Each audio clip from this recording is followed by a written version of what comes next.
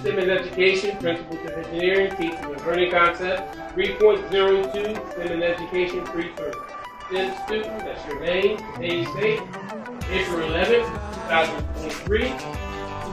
We're going to read each science, technology, engineering, mathematical statement. And if you are sure the statement is true or false, place an X under true or false. If you are not sure of the answer, you're going to place an X under I don't know.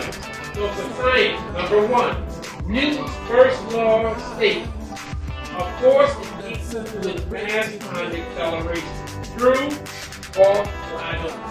Number 2, Archimedes' law of buoyancy states density is equal to its mass times volume.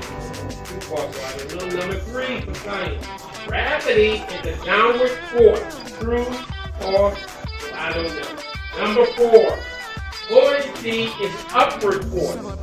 True, false, or I don't know. For technology, integrated circuit systems use insulators to conduct electricity. True, false, or I don't know. Information communication technologies involve integrated circuits. True, false, or I don't know. Number 6, physical technologies involve low forces, systems, and mechanisms. True, false, I don't know.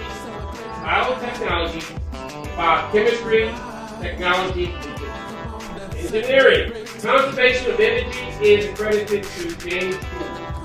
Engineering, number 9, a first-class lever removed is located in the middle of a machine or mechanism. Number 10, a first-class lever fulcrum is located in the middle of a machine or mechanism. And 11, a first-class lever effort is located in the middle of the machine. Okay. Mathematics, 4 1.5 volt batteries equals 9 volts. And 13, gravitational equals 9.8 meters per second. 14, potential energy equals half of mass times velocity squared. And number 15, kinetic energy equals mass times gravity times.